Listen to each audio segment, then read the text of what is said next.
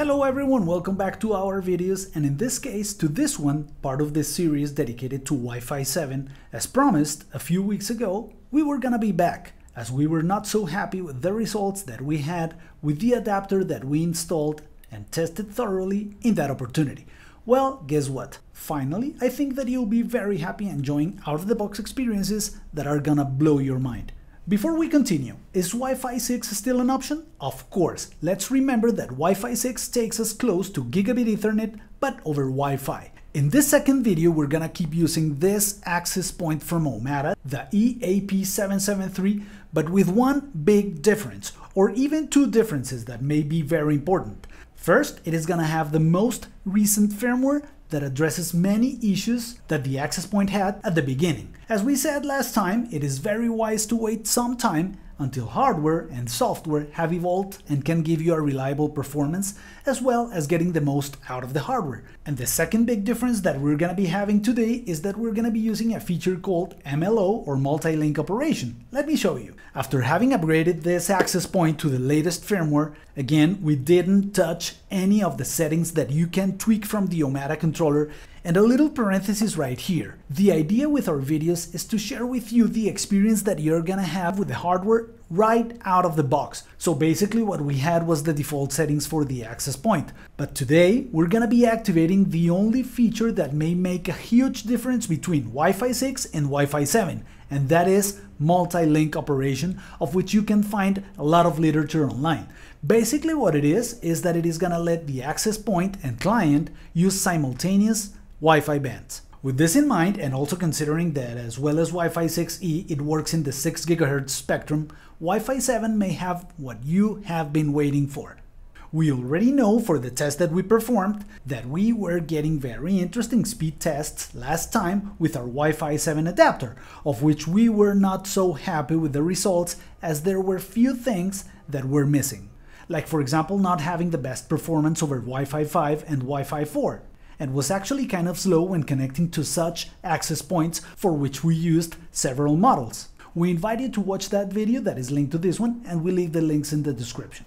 We're also going to be using this MSI Wi-Fi 7 adapter that you can either install in your PC using its pre-built PCI Express interface, or you can disassemble it and use it directly connected to your laptop in a key M.2 Wi-Fi slot.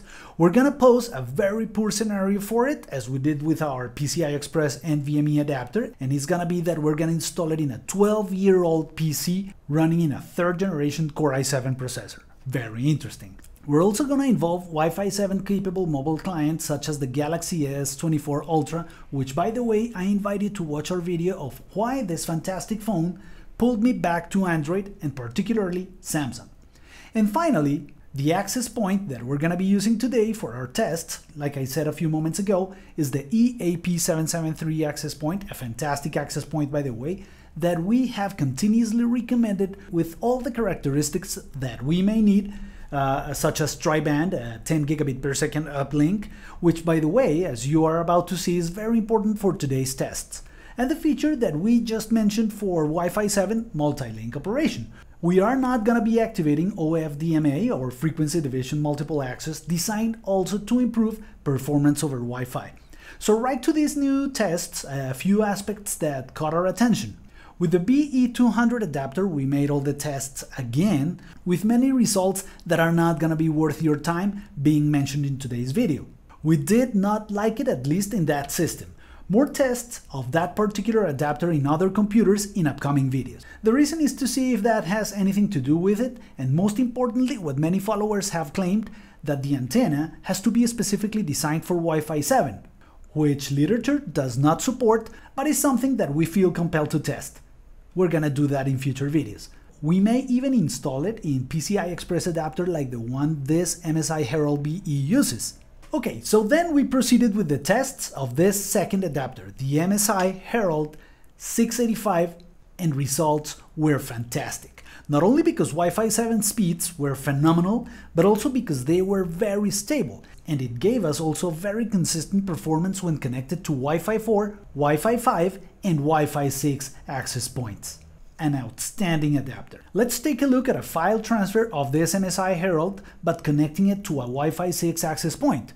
Very interesting. High speed, of course, as many may note right here, this is pretty much wired-like experience. Test after test, they were very consistent. You're going to be able to transmit a 33 GB file, or combination of huge files, in 9 minutes. Very good. In Wi-Fi 7, with no help at all from the AP, this MSI Wi-Fi 7 adapter transferred the same file in about 7 minutes. But link, as well as data transfer speeds, were very variable. Typical from Wi-Fi connections, you might say. So we went for a multi-link operation. We activated from the Omada controller and excluded the 2.4 GHz band. We only allowed multi-linking of 5 and 6 GHz bands. These were the incredible speeds that we reached. And what we like the most, as you can see right here, is how even the performance and data transfer rate is. 2.1, 2.2 gigabit per second. So let's see the transfer speed of the file that we mentioned a moment ago. This one is the real life example that you should expect. Look, for example, how even and regular the data transfer speed is in this example. Very nice experience. And this is something that we had not seen over Wi-Fi, or you may have had to be at a location where Wi-Fi spectrum is mostly free. And let's get real, that doesn't happen anymore. And the probability of having many adjacent access points is very high. It took a little over 3 minutes to transfer the same 32 gigabit file. What do you think about this? Leave it in the comments. For those of you who may be interested, this is the scenario that we had and this is the hardware that we used. We are transmitting in a network with a 10 gigabit per second aggregation switch from Unify. In upcoming videos, how to create a budget 10 gigabit per second network. So, the server and the client are connected to such aggregation switch. And also let's remember that the client is not a high-end computer. As a matter of fact, it's a 12-year-old computer and it just features a small upgrade to its SSD drives or storage, this NVMe to PCI Express adapter. Otherwise, its onboard and SATA drives would not have been able to handle such high transfer rates. As a point of comparison, this is what you should expect of these same tests using a wired gigabit Ethernet experience. Finally, Wi-Fi has surprised, and by a big margin, such connections. Please keep in mind that speed is severely affected when transmitting thousands of small files instead of big ones. Does not matter if it is wired or wireless connections. Mobile devices that can connect to a Wi-Fi 7 can make a somewhat inconsistent performance, as sometimes they connect at a speed typical of Wi-Fi 6 adapters, but suddenly you may get an out-of-nowhere boost. And this is not something that had to do anything with the client convergence at any given moment, as it was the only client connected to the access point. Still, very good performance, and browsing through Wi-Fi 7 in such powerful mobile devices is remarkable. About how many clients can connect to an access point in Wi-Fi 7, that is something that has improved from Wi-Fi 6 to Wi-Fi 7. Wi-Fi 7 speeds today take us above the average internet access speeds in the United States. Wi-Fi 6E by far exceeds that limit and even does that and continues to be an excellent upgrade from Wi-Fi 5. We noticed that there is a still long road ahead to consider these connections completely full duplex. Take a look at this graph. But let's consider that we are not playing around for these tests with multiple access, as we said at the beginning of this video. And the main reason is that many clients still may experience such access point feature as an inconvenient to connect to it. Okay guys, thanks for watching this video. Remember that your huge support, subscribe to our channel and hit the like button. I hope that this video was as informative as it was intended. See you next time.